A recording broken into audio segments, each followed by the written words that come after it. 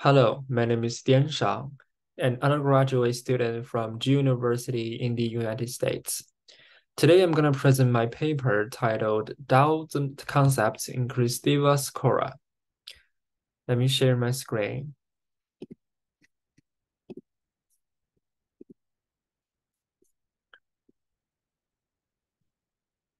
Okay, so before I get started, one of the interesting facts is that Kristeva's Chora actually, this concepts, she borrows from Plato's philosophy. So because Chora is a Greek terminology firstly established by Plato. But Kristeva's Chora is a little bit different from Plato's Chora because in her work, Revolution in Poetic Language, she mentions that Chora is a metaphysical receptacle or a metaphysical container that has a process of generating and negating. This is the different point from Plato's Chora. Well, what are the things that are generating and negating? Actually, according to Kristeva, are the semiotic and the symbolic. The semiotic represents emotionality. The symbolic represents nationality. And then humanity must come from the perfect combination of emotionality and rationality, which means that the combination of the semiotic and the symbolic. So, which means that we cannot only have emotionality or only have rationality to form humanity. And then I found that Kristeva's Chora has some cultural exchanges, cultural interpenetrations with Chinese Daoism. And for Chinese Daoism, I mentioned Laozi and Zhuangzi. I don't mention Liezi because Liezi doesn't deal with this problem. So for Laozi, I refer to Laozi's matrix. In Chinese, we call it Muti, Mu, the mother, the motherhood. And then I use potentiality from Laozi's concept. For the branch of Zhuangzi, I refer to the concept of obscurity from Zhuangzi. And then my thesis comes like Kristeva's Chora and Dao's philosophy have cultural interpenetrations. And I separated into three little different points. First is Chora and Dao's matrix, and then Chora and potentiality, and Chora and obscurity. Because I think that Kristeva's semiotic Chora is a really perplexing concept, so I think I need to explain it first. So Kristeva mentions these two statuses, the semiotic and the symbolic. The semiotic, Kristeva says, is also called heterogeneity. It's shown as the innate impulses or drives feeling in the body, which is to motivate desires and emotions. So the semiotic is just like the primitive drives, the primitive impulses in this Chora. The symbolic actually is homogeneity. Doesn't it's the movements and compelled or constrained by the capitalist mode. Remember that Kristeva actually he criticizes the capitalist mode because she finds that capitalist mode kind of leads the exceeded rationality in our humanity, which means that our humanity cannot be formed merely from rationality. We have to use emotionality to fully develop our humanity. So, and civilized society. All right. So the symbolic are the movements that compelled constrained by them that courses the subject to not only abnegate the ability to be a free agent, meaning that we don't have free will, but also obey the promulgated orders, like the promulgated orders from the civilized society, the capitalist mode. Yes. And what is Chora? Kristeva's Chora. Chora, like I said, Chora is a space or a metaphysical realm, metaphysical container that has a process of generating and negating. So the semiotic Chora is a receptacle where both the semiotic and the symbolic generate and negate each other. But here comes the question, why? Why is it called as the semiotic Chora, not the symbolic Chora? Actually, according to Kristeva, we call it semiotic Chora because Chora represents a primitive stage when emotionality and rationality are yet to precipitate. So, which means that all the processes like generation and negation take place in Chora are chaotic preparations. Yeah, because the combination, because the perfect harmony, of rationality and emotionality are yet to precipitate. So we call this stage semiotic. And then I'm going to introduce Lao Tzu's concept, the Daoist matrix. I call it the motherhood. So Lao Tzu has two concepts, the unnamed and the named. So in Chinese, we say 有名万物之母. So 母 means the motherhood. So Lao Tzu has the named is the motherhood of the chaos. But what does it mean? Actually, Wang Bi annotates 道德经 annotates Lao Tzu's work. He says that the named is the status that functions as generating and gestating from the chaos to everything in order. So the named or the motherhood is the point, it's the birthplace, it's the place that gives lives to everything. So the spot of the motherhood, like Lao Tzu says, is the root for the universe. We in Chinese we say 玄牝. Pin is the female, the motherhood. 玄牝, like, all right, this is the metaphysical motherhood. Yeah, because the matrix is metaphysical. So actually, the motherhood is the birthplace for Lao Tzu. And then there's another very important function of Daoist matrix, which is the power of regulating principles. Lao Tzu names it impulses, 冲气. So actually, in 道德经, the original text, we can see that 万物负阴而抱阳，冲气以为和. The impulses finally become united. That's a translated version. So impulse is a combination of yin and yang. We have yin yang 二气. So Daoist matrix holds absolute principles that suppress the exceeded violence of the Daoist impulses in order to keep the harmony of both yin and yang. And that's very interesting, and that's really important to understand the function of the matrix and the function of yin and yang, and how the matrix deals with it.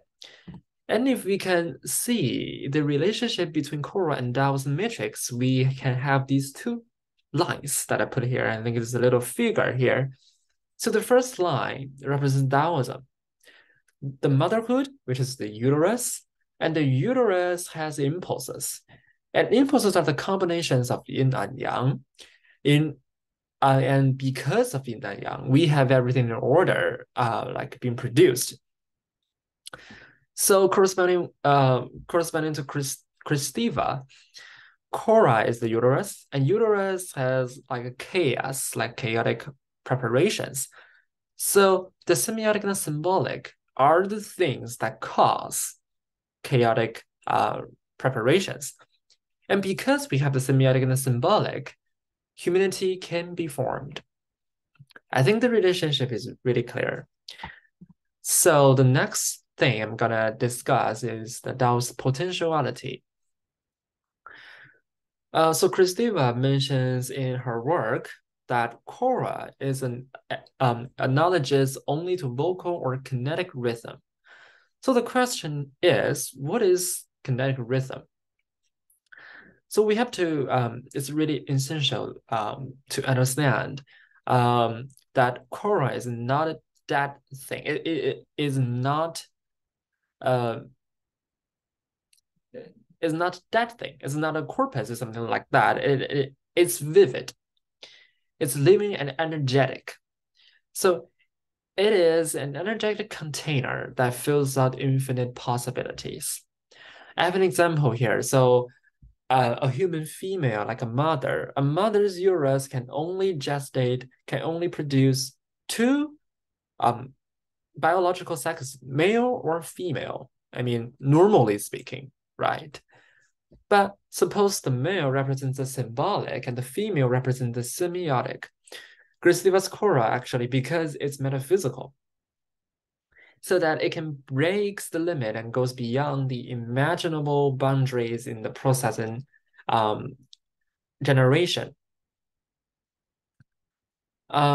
Meaning that Chora can create something more, can create actually a lot more, like over the semiotic and symbolic.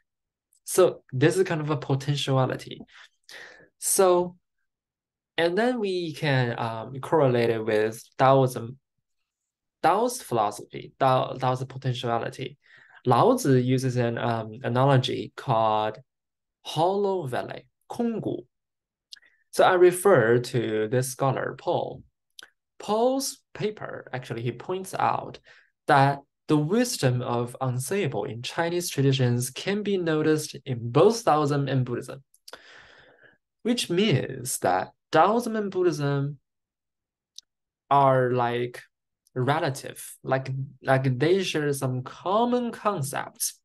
If so, I think that's correct. If we see the cultural exchanges between Taoism and Buddhism, we might find that the analogy of hollow valley is in space where allows potentialities happen. So I list the two examples here, 指月录 and 宗敬录 Xu, the preface. Actually, yeah, so these examples can prove my point. So even though the concepts are different, maybe the concept like Buddhism uses the hollow valley to represent something else, maybe the I can still use it, right? Because they indeed share some common features there. So if, for example, if we see let's see 宗敬录 Xu, it says 用鼓响言音论四声言丑。鼓响, the sound of the valley, actually, because it is a hollow valley, so the sound, so it might have various types of sound. So the various type of sound actually it represents potentiality. So Chora actually is the hollow valley. So next thing I'm gonna discuss is Zhuangzi's philosophy, Daoist obscurity. If I mention Zhuangzi, actually, it's very interesting. I want to bring, I want to kind of bring up Descartes' dream argument, in his Meditations on First Philosophy. Actually, Descartes' dream argument is really simple because first, Descartes doubts knowledge. He doubts knowledge and he demolishes knowledge. He demolishes everything and then he's trying to reconstruct them. And then the result that he gets actually is dream and reality are indistinguishable. Actually, this is a dualist concept because we can know that dream and reality are different, right? This is very obvious according to Descartes. But Zhuangzi has a very interesting argument here, still dream argument. It's very interesting. It's really beautifully written in Chinese. He says, once you're in a dream, you will not know it. Another dream takes place in this specific dream. 梦之中又暂其梦也. Okay, very beautiful. And you will you will not know it until you awaken. This seems like dualism. Because we can know that, okay, this is a dream, this isn't reality. So, okay, these are two things, dualism. But do you really know that you have been out of your long dream when you awakened? How funny. Qiu is the name, because Zhuangzi is talking to Chang Wuzi. Qiu is the name of Chang Wuzi. Qiu as a being, you as a being, you are all in a dream. You think I'm telling you that you're in a dream? This is a dream as well. So this seems like monism. Like, yeah, because you don't know. You don't know whether you're a dream or you are in reality. Maybe they are identical. Very interesting. So what is Zhuangzi saying? We don't know what Zhuangzi is saying. And Zhuangzi, maybe he doesn't want us to know what he is saying because he knows that his concept is really profound. So Zhuangzi names this concept 吊诡. 吊诡 is a really perplexing concept. But briefly speaking, I can interpret it as unstable and unthinkable. Still, we can relate it with Buddhism. Yeah, because we always see this term 不可思议 in Buddhist classics. So is it Zhuangzi's philosophy dualism or monism? We don't know. Maybe both. Maybe both. Actually, I just want to mention one point that I use the term obscurity, not ambiguity. Obscurity means that the concept is very clear, but we cannot really know the profundity of this concept. But ambiguity sounds like the concept is unclear. We just don't know what the concept is talking about. That's the difference. I just want to mention it because I think Zhuangzi's concept is very clear, so it cannot be ambiguous, just obscure. So still corresponding to Kristeva's concept, Chora, Kristeva criticizes formalist poetry. Yeah, I mean, in the later portion of his work, of her work, actually, the formalist poetry as being on a rampage in the aftermath of the capitalist mode. So what she's trying to do, so she is trying to fill out the blank, fill out the gap left by rationality, hoping to define, or we can say redefine, poetry as the perfect of the semiotic and the symbolic. But this is my point, my opinion, my point. But a poem is a vivid existence that must be driven by different motivations back and forth. So, which means that just like I said, we cannot merely allow emotionality to actually lead our humanity. We have to mix them together. We have to mix emotionality and rationality together to form our humanity. So, which means that if Chora is a great metaphysical, vivid receptacle, it means that it must allow the semiotic and symbolic to wander around. They have to play around, actually. Demolish and reconstruct over and over. This is a normal process in Chora. Okay, we cannot avoid the violence. We cannot avoid the violence between the semiotic and the symbolic, but we can actually suppress the violence, right? That's different.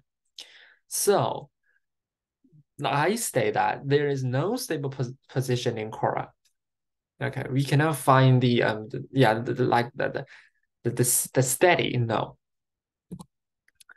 So in conclusion, Kristeva's Chora actually shares common features with Chinese Daoism.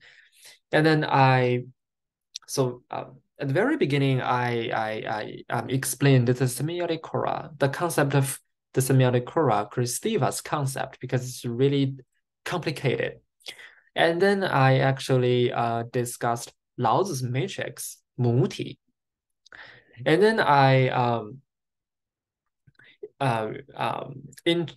introduced the potentiality, like I use the analogy of hollow valley, right? Correlating with Kristeva's Chora. And then the last thing I said was 庄子's obscurity. Okay, the 庄子's obscurity, like 庄子's dream argument, is very obscure. I mean, compared to Descartes' dream argument. So that Chora has the same characteristic with 庄子's obscurity.